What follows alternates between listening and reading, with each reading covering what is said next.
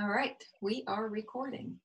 So welcome everybody. Like I said, my name is Edwige Simon and I'm the director of the Graduate Certificate in Language Teaching with Technology. We are a small program. We've been around for about 4 years now. And I'm just going to give you a little bit of information about who we are and what we do. I was telling Erin, I worked on the website a little bit today. I removed a lot of unnecessary information to try to clarify things.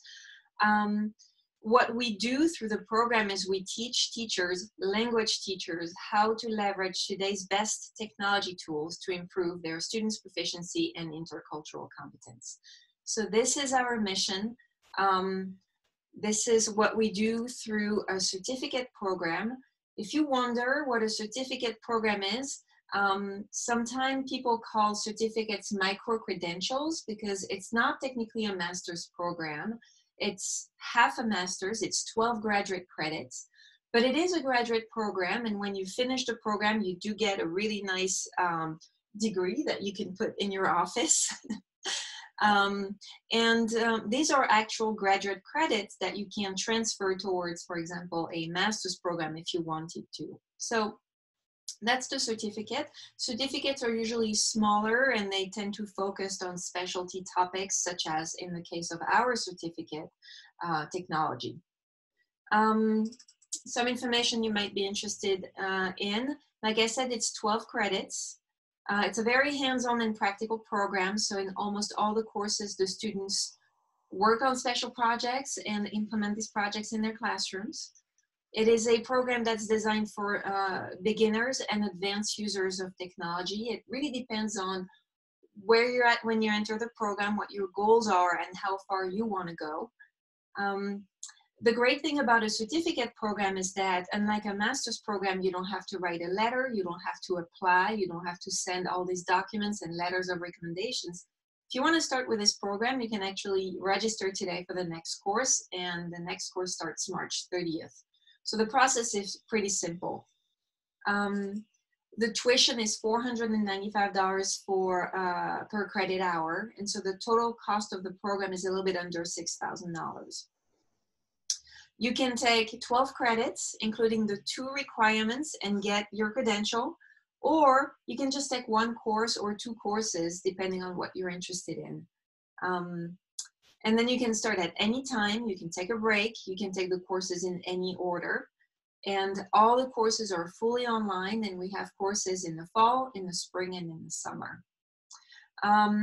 You don't have to take the TOEFL test, but all the courses are in English. I get a lot of questions about that. The courses are all in English because we get French and Spanish and German teachers and English teachers. So the courses are all taught in English. And all you need in terms of technology is a good internet connection, a fairly recent computer with a webcam and a sound card that work.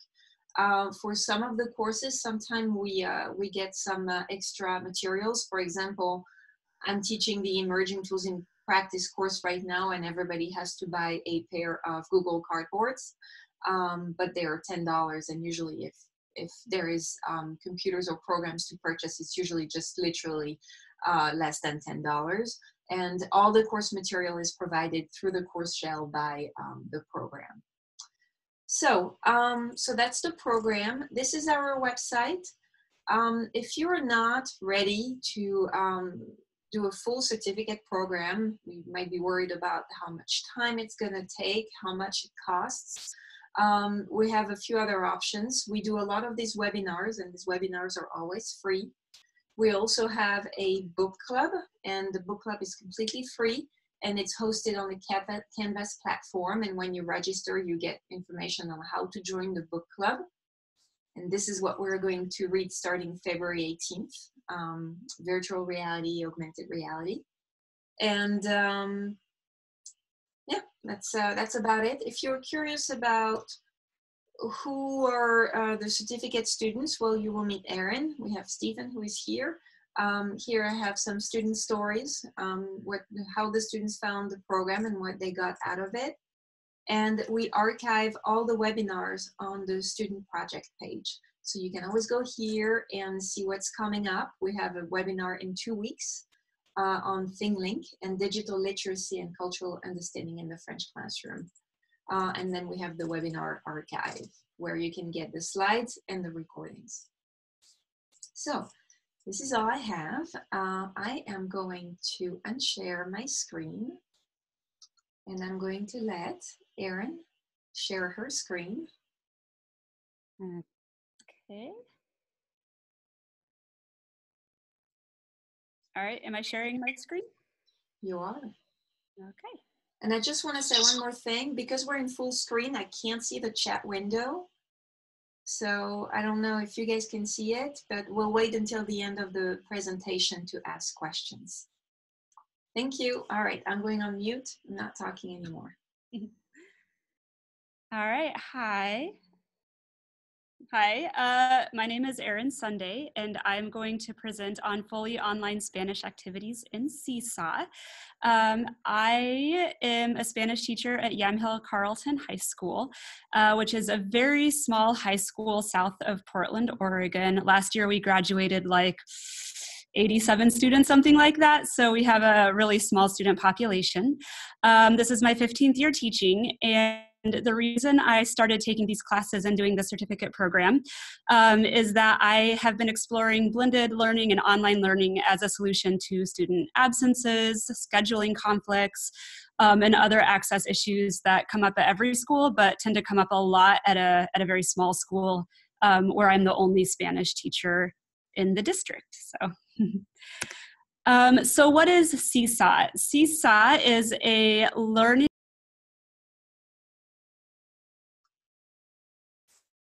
Sorry, somehow you went on mute. I don't know why it's doing that.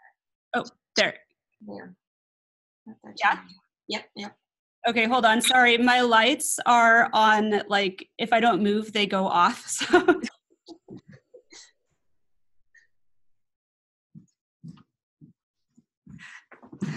Sorry about that. It got dark all of a sudden. Okay, so what is Seesaw? Seesaw is a learning management system where teachers share instructions, examples, and assignments with students. And you can do that in a variety of ways. You can share photographs, either take photographs or upload them from your files. You can share videos, drawings, which I don't use a lot with older students, but are fun. You can add files. It works really well with Google Documents and that kind of thing, so it's easy to add files. You can just do a note, or you can link to outside resources. And in just a second, I'll get into my Seesaw account, and I'll show you how all of these work. And then students can also share their learning with their teachers, and optionally their classmates and guardians in the same way.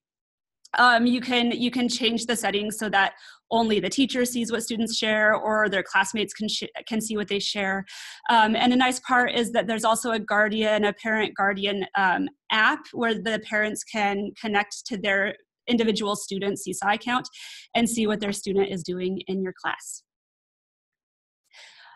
So Seesaw is free, and it's available as both an app and as a website. Extra features are available for a subscription to Seesaw Plus, which is $120 per teacher per year. I just use the free account, and it works for my needs. I don't pay for any extra subscription costs personally. So let me show you around Seesaw a little bit, and then I will show you some student examples.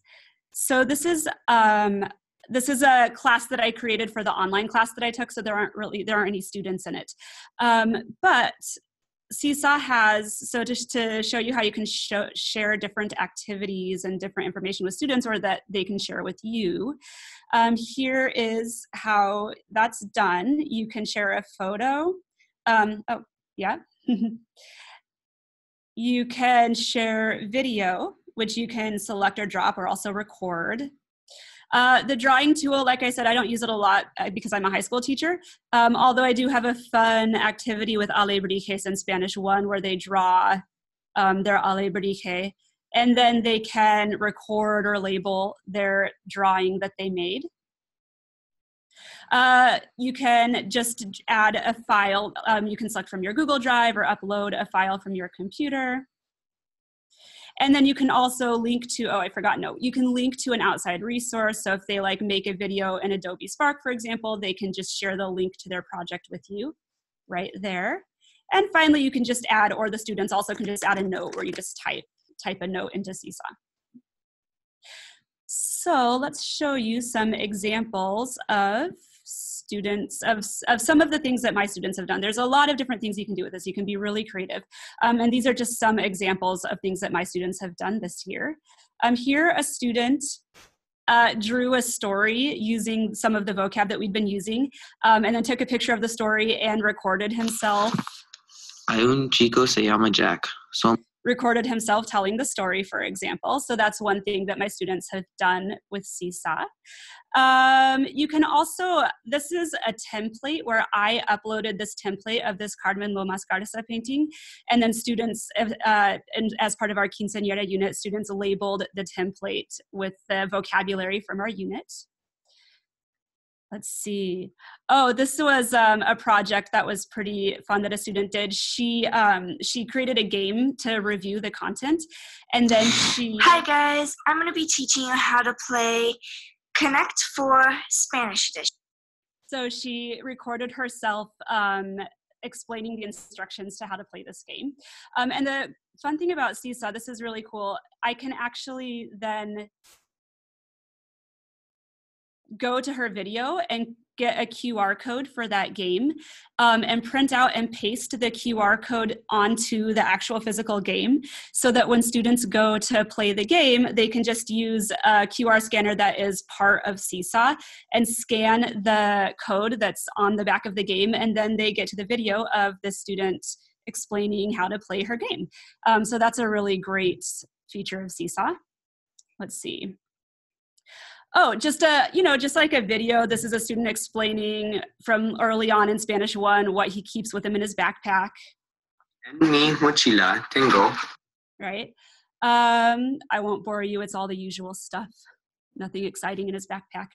And something else that you can have students do, like upload their own photo and label it. And so here a student uploaded the photo and added labels to her photo and then described herself in Spanish.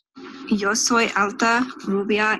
Right. So these are just a few ways that I've used Seesaw this year in my classroom.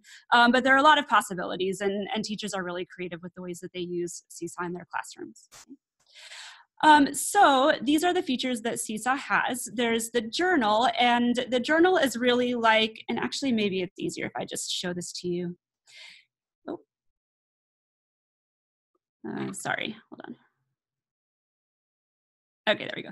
So the journal really works kind of like a Facebook homepage, where it's everything that I post for the student, and then the student sees everything that they post as well, and it's all just chronologically in the order that it's posted. So it really works a lot like a Facebook homepage, for example. Activities are a really cool feature. In activities, I can share an assignment with students. And so, for example, here is an activity that I made for the class that I took with this program. And I have here an explanation of the activity, some links to some outside resources to help them be successful, some brief instructions, and then instructions for turning in the project. When they're done with the activity, the student just hits this add button, and then they upload their project that way in whatever way makes sense for that particular project. And the nice thing about activities is, if I had students in this class, you would see all of the students in the class right here, and you easily see which students responded, which students haven't responded yet, and you can access their activities and grade them from right here. Okay. There's an inbox here. You can communicate with students and parents, and it also notifies you when students upload work or if they send you a message. I don't use this a lot because I just use student email, but for younger students, maybe it's more of a feature that I might use more often. Skills allows you to add skills to your assignments, and so that you can say this assignment is like interpersonal speaking or presentational writing, for example. I don't really use it, and I think it's only part of the upgraded subscription mode of Seesaw, so I don't use it at all. And then the blog I don't use because of privacy issues at my school with not wanting to publish student work. But I can see at a different school the blog being a really cool feature that allows you to publish a blog to like a publicly available online website where people can see all of the cool work that your students are doing. So those are all of the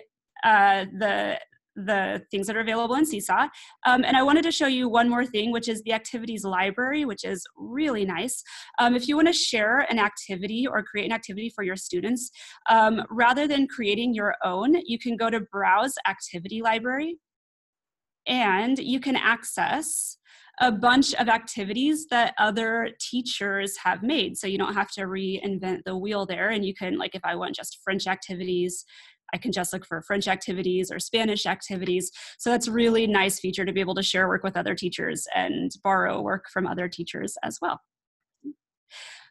So those are the features available in Seesaw. These are what I see as the pros of Seesaw: student choice and flexibility. I really like being able to say, this is the information that you need to present. You can do it as a video, you can do a drawing, and give them some choice and flexibility. And there's lots of fun options for how they can present the information to you. The activity library is great. I like that it's a really intuitive interface. It feels a lot like social media that students are used to anyway, and so it's easy for students to figure out how to use Seesaw. I really like at the high school level, and I can even see this more at the elementary school level, sharing work with students, parents being able to make their own account and see what their students are doing. And I like that there are options for making things public or private. My school tends to be very conservative about these things, so I have everything set very private, but you can also have more public options as well. The cons for me as a high school teacher, it's a little bit young looking. Just the aesthetic of it is a little bit young. There's no group text or chat feature. So a lot of times with older students in an online class, the teacher will present a question or discussion question and then ask the students to comment and read their classmates' comments and comment on those. And there's no very good way to do that in Seesaw. And there's also no built-in gradebook. So if you were wanting to use this as an all-encompassing program, you'd have to use a separate gradebook. There's no built-in gradebook to Seesaw. So for the unit that I did my unit for a Spanish 3 independent study class, students who were not able to fit Spanish in their schedule because of some scheduling conflicts. And so I offered this independent class where students read several of these TPRS books. And this unit is about the book La Vampirata, and it incorporates presentational speaking and writing, reading comprehension, grammar, and both synchronous and asynchronous interpersonal speaking. The objectives for my unit were that the student can understand the main ideas and key information from the book. They can summarize the plot of the book and present and defend their opinions about the book. Did they like it? Did they not like it? Who's their favorite character, that kind of thing, and engage in conversations with both me and their classmates about the book. These are the activities that I included in my unit. I included reading comprehension questions, an Puzzle grammar video, which was followed by a Google Quizzes grammar activity to reinforce the concept, a Flipgrid chapter summary and response to help them start having conversations about the book and summarize the book, and then a book summary vlog and response. As part of as their final project, they could do one of two things. They could either write a book review in Spanish of the book and post it on the Amazon site for the book, or write chapter 14 and create a digital story for chapter 14. The book ends at chapter 13, so chapter 14 is what happens next. And finally, I created an assignment for a synchronous interpersonal conversation using Google Hangouts in a small group of students talking about the book, discussing their opinions and that kind of thing. So I will show you how I presented these activities in my Seesaw. So the first thing I did in Seesaw is I wrote a note to students where I just summarized what they would be doing in the unit, their learning objectives, and then all of the activities that they would be doing for the unit. After that, I posted the activities. So activity 1 is doing these study guide questions as they read the book, which are linked right here and easy for them to access. Activity 2, here's the Ed Puzzle video that I created with the grammar from the book. So they watch the Ed Puzzle and answer questions about the grammar as they're watching it. And then here is an online worksheet that I made in Google Quizzes to reinforce the concepts from the video. And I also, the nice thing about Seesaw, you can really add more information to the posts. So here, for example, I linked to the studyspanish.com page about the grammar concept. Here I posted the link to the Flipgrid activity where they summarized a chapter of the book and then listened to their classmates' chapter summaries as well, and commented on their classmates' chapter summaries, along with a tutorial on how to use Flipgrid if it was unfamiliar for them. Here's the summary vlog, which I actually created as an activity in Seesaw. So here's a short little explanation, but then to get to the assignment, they have to go to activities. And here's the activity, and they add their vlog to the activity. Finally, I have the final project, which again, I created an activity for them to turn in the final project. So here in activities, here's the explanation of the final project, some link to some outside sources that can help them with the final project, a PDF of a more in-depth explanation of what they would be doing, along with all of the rubrics that I'll be using to grade their project, and an explanation of how to turn their project in. And then finally, we have the conversation assessment, which I didn't end up doing with them. I still think it's a cool idea, but I didn't actually do it with them. So don't ask me how it went. It didn't go. But I still think it's a cool idea. And so here's the conversation assessment where they should be ready to discuss the book via Google Hangouts. So those are the activities. And are there any questions? Can you exit out of full screen? Yeah. I can see the chat.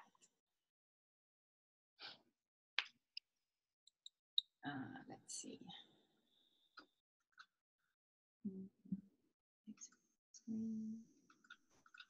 There we go. All right. Let's see. Here we go, and then let me go and find the chat window. All right, everybody. Do you have questions? There we go. So go ahead and ask your questions using the chat window. I'm also going to allow you guys to unmute yourselves in case you want to just ask your question to Erin. I do have a few questions that I was thinking about, or just comments about Seesaw, because I think it's a really interesting tool. It's pretty new. I hadn't heard about it.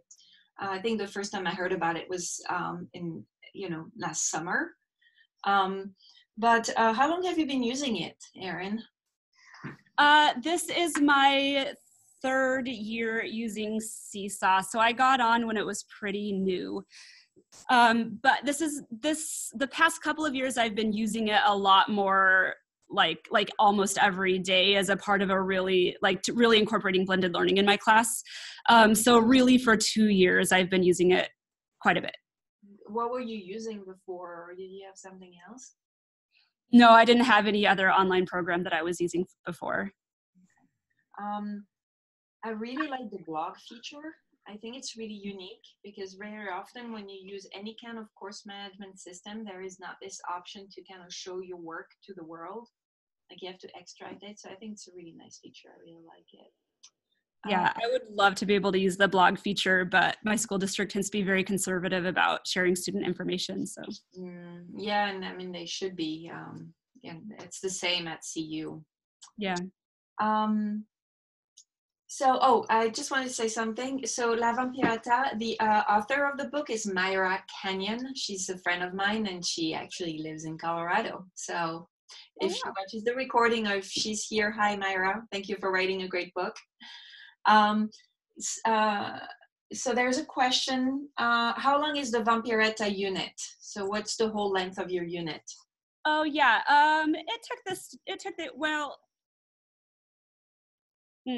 Like a month, but that was with reading the novel. Yeah, like a month. But that was with reading the whole novel and answering the comprehension questions. These comprehension questions here took quite a while. I realized that maybe I asked way too many comprehension questions per chapter, and it was taking them quite a while to get through the chapters. So between reading the novel and then doing all of the activities, a month. And then there's another question. Can you make individual portfolios and separate your classes? Yeah. Oh, yeah. So I won't take you into classes that I have populated by students, but you can see here, these are my classes that I'm teaching right now: Spanish 1, Spanish 2, Pasatiempos, and then the independent reading class. So yeah, you can separate, you can have different courses, and then you can also organize materials into folders. You can create folders. So like in my actual courses, I have one folder where I put like all of their flashcards for all of the chapters. So if they want to go back and review the flashcards, they can just go to the flashcard folder, and it's easy to find all of those materials. Marina says her son's teacher uses this in class. He's in first grade. She teaches high school students, and she wants to know how high school students respond to Seesaw. They do just fine. I've not had any complaints. It's really easy for them to use. It's really intuitive. And I thought maybe they might think it was like a little bit young, especially with, you know, like the drawing tool and that kind of stuff. It feels perhaps like a little bit young. But actually I have some kids who love the drawing tool and use it as much as they possibly can. So yeah, my students like it. I've been using it for, like I said, 3 years, but 2 years, quite a bit. And yeah, it works just fine. What about the parents? Did you get any feedback from the parents? I have a few parents that have the parent app and are connected to their students' accounts. And so they like that. They like being able to see what their student is doing. And I have some that sort of learn along with their student, because if they connect to their student's account, they also have access to all of those resources that I've posted on Seesaw. So I think I have some parents like taking a free Spanish class from me as they go, so, which is nice, which is fine. Yeah, I think really like in this day and age, parents kind of expect to be able to access their student work with, you know, Google Classroom and online gradebook and stuff like that. It kind of feels like if you're not giving parents access to student work, they feel like that's strange or something. So yeah. Does La Vampirata, and I'm reading a question, I'm not sure, does La Vampirata have different levels? No. It's just that it does not. It's just this book. I used it at the beginning of Spanish 3. It's pretty easy. It has a lot of cognates. I would say that it's like a novice high level. But it's all in the past tense, which is why I used it in Spanish 3, because it's pretty easy, but all in the past tense. So a nice way to review preterite and imperfect. We have a suggestion here. Maybe the students can read chapter 14, the one they need to write, and then vote for the one they like. Ooh, I like that. That's a really good suggestion. Thank you. And another question here. Would you say that the platform is user-friendly?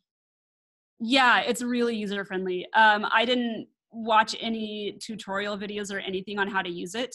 I just realized I needed an online platform, and I found this one and I liked it, and I just sort of clicked around until I figured it out. And the same with the students. I mean, it's pretty like, to add something, you literally hit the big circle with the plus in it, you know, so it is pretty intuitive and user-friendly. For students to join the account, they just create an account for themselves.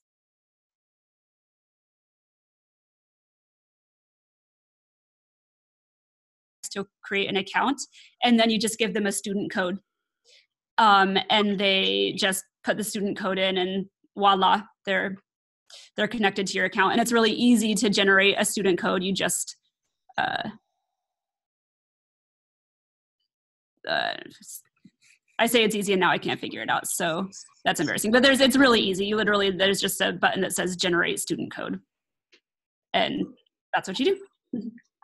Okay, so I'm just going to answer this question. Yes, Erin is using the free version right now. Yeah, I'm using the free version. Yeah. Do you know if there is a French version of La Vampirata? A French version? Yeah, if Mira French. writes in French too, so I don't know. I have no idea. We can ask. We can ask. Yeah. I don't know either. And then another question on including. So I'm going to read the question. You said that the unit is like 1 month. Do you work with the book every class for that month, or do you have other activities that are not related to the book? Oh, so this was for like a fully, like I didn't meet face-to-face with the students at all. So this was the entire, everything they did is this, because this is a fully online class. Although I teach in a traditional school, this was a fully online class for students who couldn't fit Spanish 3 in their schedule, because it was at the same time as rocketry and they were both singleton courses. So no, there weren't other kinds of activities that they were doing. But I also teach on a block schedule, and I only see them twice a week, which I feel like once we switched to a block schedule, I wasn't able to get as much done with them as I have in the past. Different topic, but so yeah, there were no other activities. It was just these. A comment from Stephen saying, including the students' parents, like you said, that the parents were accessing and learning some Spanish from you. Sounds like a great affordability of the platform. As a public school teacher, it seems like a great service to the community. Yeah, I think so. And one more comment saying, I've been using Seesaw and I love it. So it's definitely a very interesting platform. Yeah. All right. Any more questions? Going once? Wait a couple seconds if somebody's typing. But yeah, this was great. Thank you so much, Erin. Yeah, thank you. This is a really fun unit. So thank you. All right, I'm going to stop the recording if I can find this button. And